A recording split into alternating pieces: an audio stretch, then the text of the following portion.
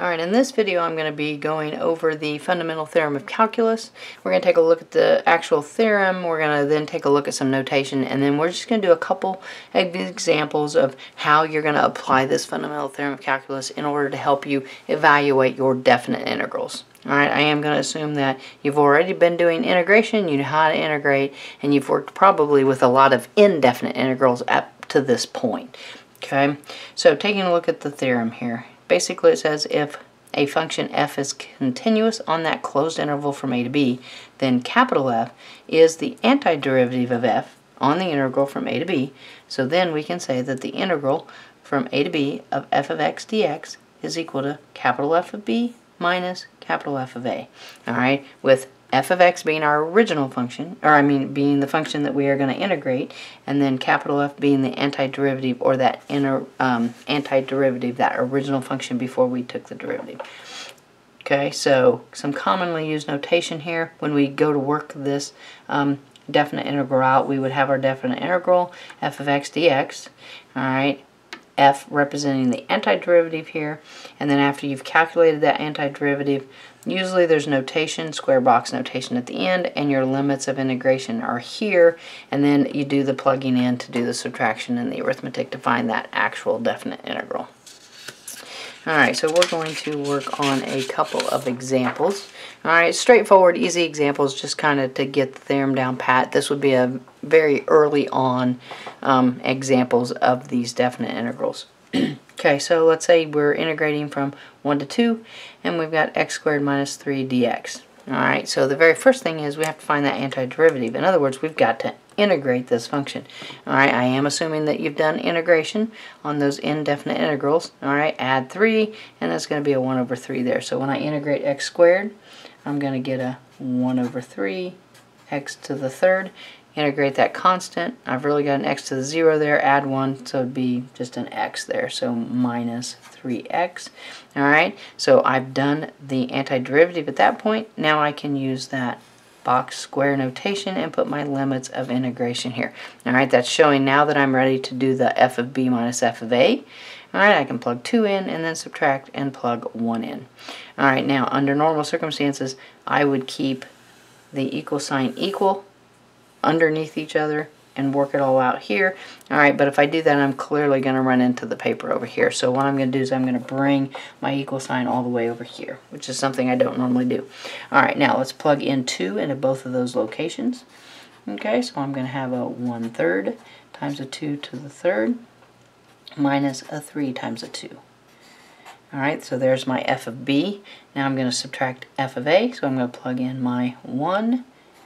So then I'm going to have a 1/3 times a 1 raised to the third power minus 3 times 1. Alright, in all honesty, when you're working out a definite integral like this, when I calculated that antiderivative right here, when I did the actual integration, that right there really is the only calculus in this problem.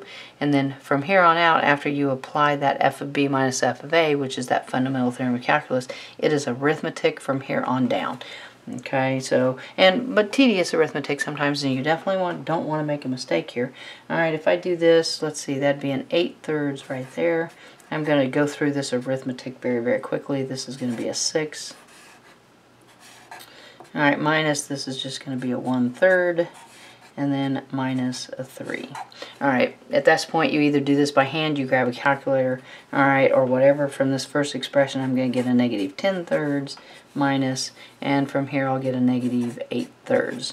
Going ahead and subtracting there for my final definite integral, I'm going to get a negative 2/3. Alright, and if you need to work through that arithmetic, you're going to be expected to do it by hand versus with a calculator. You might want to pause the video and work out that arithmetic just to make sure that you can get it. Okay, now on this second definite integral, I'm going to take a look at it, do some things before I actually try to integrate. This has got that 3 coefficient out there, so which is going to make your integration harder if you leave it inside the integration symbol. So you could pull the 3 out, and then this square root of x, that's going to be kind of hard to integrate written as it is now, so you might want to rewrite that as an x to the 1/2. Some of those techniques that you used for those indefinite integrals are still going to apply here. Okay, so I'm going to pull the 3 out in front. I'm going to be then integrating from 1 to 4 of an x, and I'm going to rewrite x to the 1/2 dx. Alright, that just makes that expression a whole lot easier to integrate. And then here again, I probably would have continued to went down, but I don't want to run out of room, so I'm going to bring that equal sign all the way over here. I'm going to have my 3 on the outside.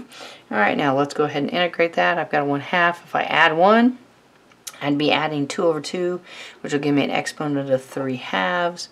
So exponent of 3/2, and then 1 over 3/2 is going to give me that 2/3 coefficient in front.